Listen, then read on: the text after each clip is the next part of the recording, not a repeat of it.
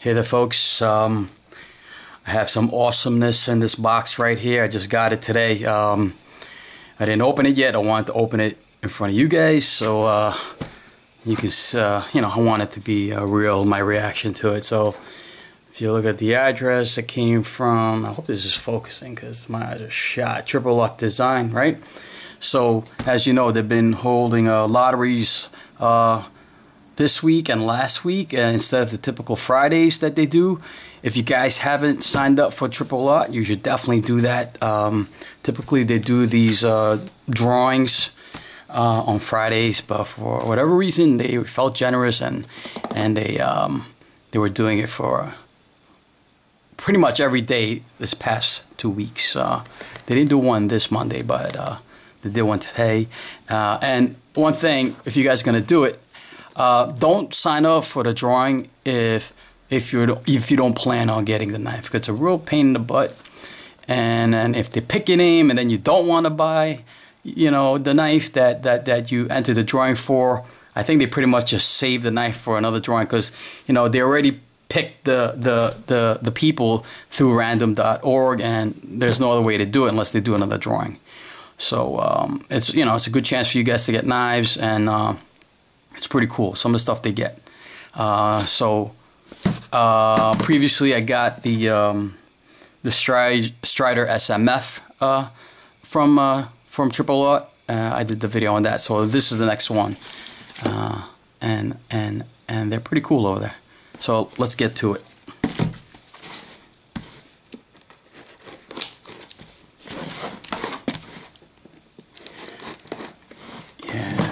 See the Triple Aught logo right there.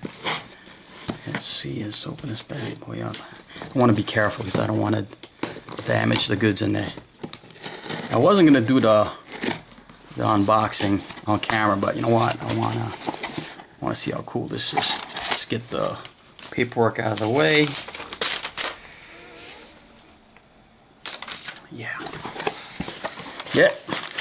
So this is Triple Aught signature box. My Strider SMF came in the same box, which is pretty cool because, of course, someone has to call me right now. Hang on a second. I'm doing a video. Let me call you later. Sorry about that. Can't stop this excitement. I can't pause for her. So here's the card. Just read that. Awesome. Awesomeness. My first Burchtree. Is that too presumptuous that I'm saying it's my first Burchtree? Like I'm going to get another Burchtree? Probably not, right? That's probably it. Yeah. Number 7 of 10. And it's signed by Michael Burch. That's pretty cool. 7 of 10. They couldn't send me number 1 of 10. So I entered this drawing. They only had 10 of these Burchtree flippers. If you guys signed up for it. Yeah, it was like about 900 people entered. Now, I mean, I'm not Irish, but I definitely had the luck of the Irish that day. So, all right, I know, talking too much. Let's get to it. Let's get to it. Holy Christmas, look at this. Yeah, it's bigger than I thought. That's what she said. But, dude, oh my goodness, this has got some crazy weight to it.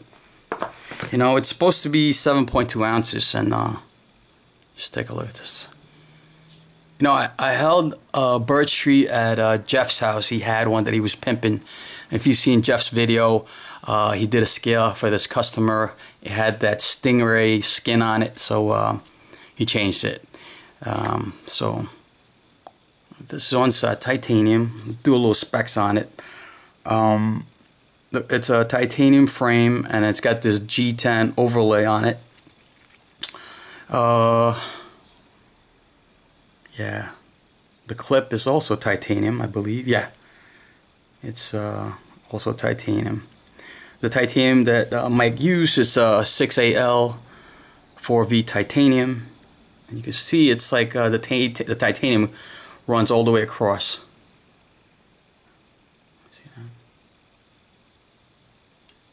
It's got a G10 backspacer and this G10 right here with custom tad lines. I like how simple the construction is. There's just 3 Torx screws there with steel.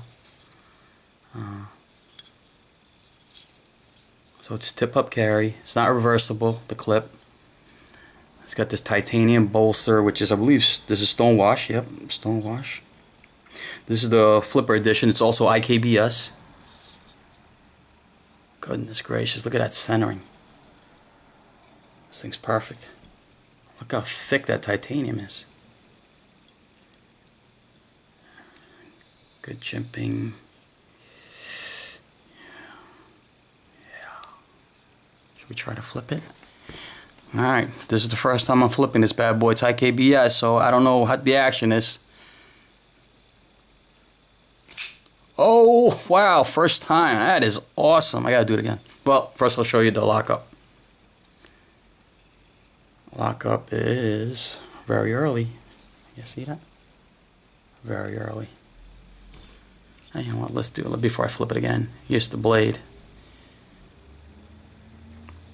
The blade steel is 1095 carbon steel. So in the instructions that I read up online that you should really keep it well oiled because it's carbon steel. It's prone to rust. So I really got to maintain this bad boy. I like the blood groove, which also acts as a thumb. What do you call it? Thumb deployment. Is that what you call it? Right? So there's a Harley guy passing by my place. Sorry about that. Here's Michael Burch's logo.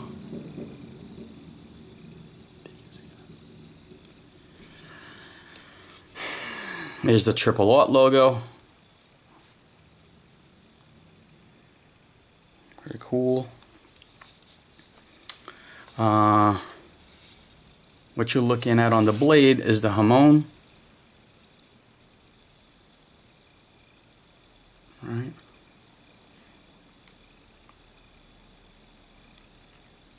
So Michael Burch pretty much makes all his blades, and he hardens the blades. It's called differentially hardened, and it's this is how the hamon is created. Hamon is a Japanese word. What does it mean? Blade pattern. So basically he puts clay above here, right? After it's heat treated, he puts clay here.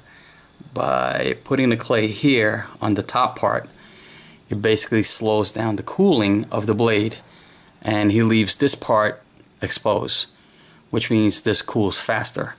So by cooling faster, this becomes harder, and this becomes it cools slower, so it maintains its resilience. So what does that give for you? It basically makes the cutting edge sharper and harder.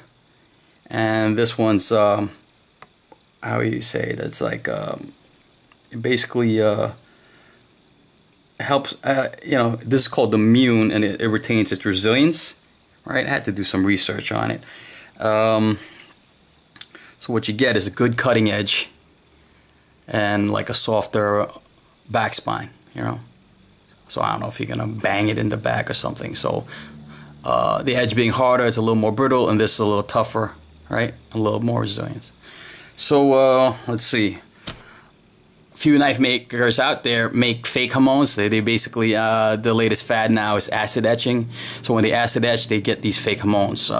Michael Burch, this is not a fake hamon. This is the process that he basically makes the blade tougher and harder and sharper and stronger, and each hamon is actually unique to the blade. It's not a set pattern. It's just something that happens as he basically, I guess, bakes the clay in his oven. I don't know if that makes any sense. Let me know if you guys was that clear, or if you know better than me, which you probably do, because what do I know? I love this. I love this this blood groove. I don't even know if he calls it a blood groove, but it's, I'm sure guys like who's that knife maker that makes those? I can't even think of it. Makes these big knives that oh goodness, I can't think of his name right now. But yeah. So again, I got like medium-sized hands, so it gives you an idea how big this knife is. You know what? I should have brought out a couple of knives. Let me see if I can bring some knives out to measure up against it.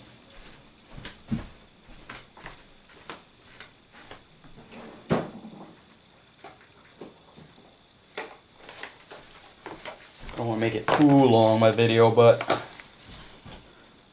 here's my ZT550. So it's a little bit smaller than the ZT550. Here's a comparison. Let's do it this way. Okay, so it gives you an idea. It definitely weighs more than the ZT550. But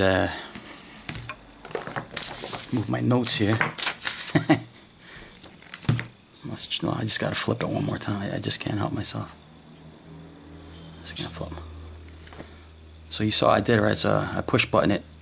Oh, it really is beautiful. Oh my goodness, this thing just flies out. I didn't think it was gonna be that smooth. You know. So I'm doing the push button type. I like the way the flipper's designed too. It's very smooth. No jimping on it, so it doesn't hurt my finger. If you guys are like me with your flippers, you know you're constantly flipping your knives. So you could also do it light switch, right? Either way you do it, it's friggin' smooth. Oh my goodness, that thing just flies out.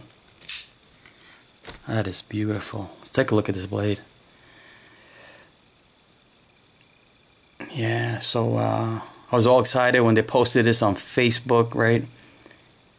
Actually, you know, people were leaving comments on Facebook when the day before when they were giving a hint. I think when they gave the hint, they basically showed this part. And, you know, a few knife nuts out there identified it as a Burchtree already. When I left the comment, I pretty much basically said it looks a lot like my Burch. Looks a lot like my Burchtree until, you know, till tomorrow. But who knew? I guess I'm a little clairvoyant. I was able to predict it. Predict it. Oh, I don't know if you can see it. They said that, I don't know where the serial number would be. I think they said the serial number is behind the backspacer, which it's not much of a serial number. It's 7, right? So it's 7 of 10. Awesome.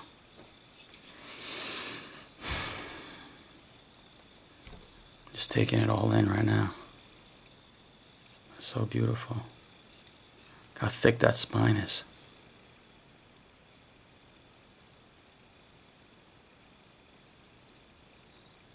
That's crazy.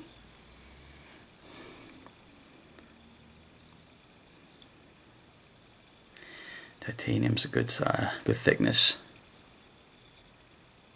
Good thickness. I like the pocket clip. Other knife makers make similar pocket clips. Pretty cool. Pretty cool. Look how simple the design is. It's a friggin' Burch. I'm so psyched. Oh, first impressions, folks. First impressions, pretty awesome. I emailed Mike Burch, you know, hoping to get on the list. Well, again, you guys know, you knife nuts out there know that Mike Burch opens up his books and he shuts them down. He only takes a few orders at a time, and then you could be waiting years for your Burchtree. So I really got lucky. Thank you, Triple Aught. Awesome. Pretty awesome. Pretty awesome. Pretty awesome. I didn't think I'd get a Burchtree from Triple Aught. But, yeah. Let me know what you guys think. Super, super psyched. The guy showed us to Menevade. He loves the Burchtrees. Okay, folks. Peace.